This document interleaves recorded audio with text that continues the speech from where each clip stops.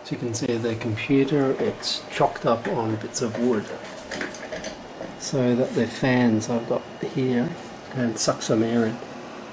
So there's a bit of space there between the wall and the back of the computer where hot air is pushed out of the computer. Also got another fan here on the inside which is sucking air in. So I've got 3 fans sucking in, 1 and 2 on top.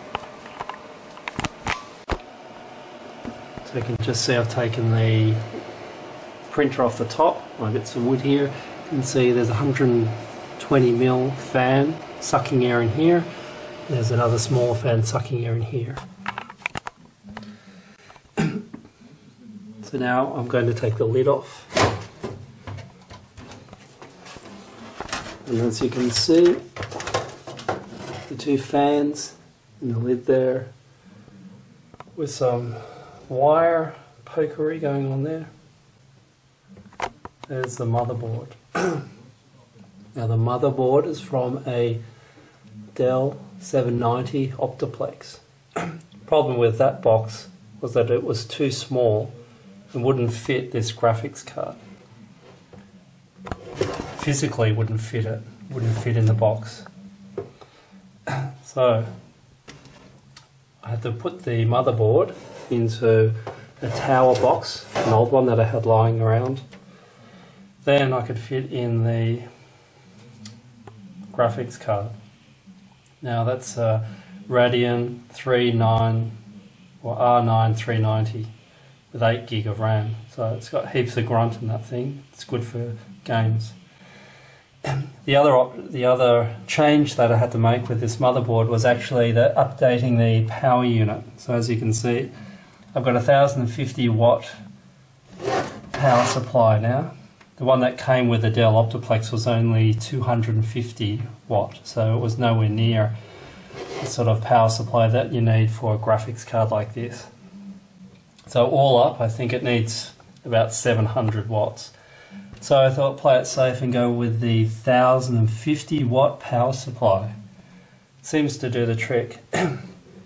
The only other thing of note when I changed the Dell motherboard was to keep all the external peripheral devices as they are. So the fan is still there, that's the one from the Optiplex box. The peripheral devices like the ports at the front, they're the ones from the Optiplex box, the USB ports.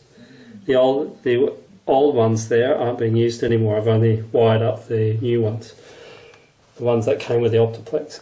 Also had to do some funny stuff here. This is the power switch that came from the Optiplex box.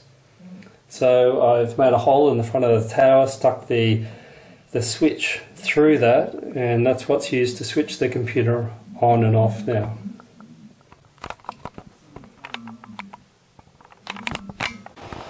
As you can see, this is what it looks like when it's started up. Fans going.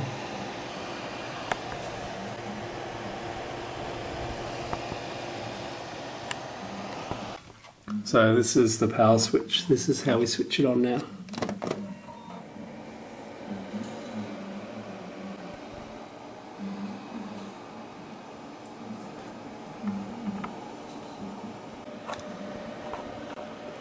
As you can see, I've got this is the USB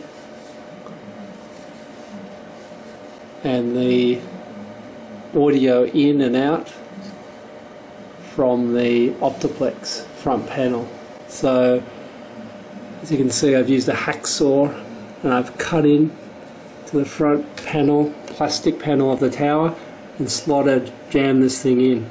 So now it slots in there and I can just use it like I used to do on the front of the Optiplex. These ones here are redundant and are not wired to the motherboard. Only these ones, the Dell ones.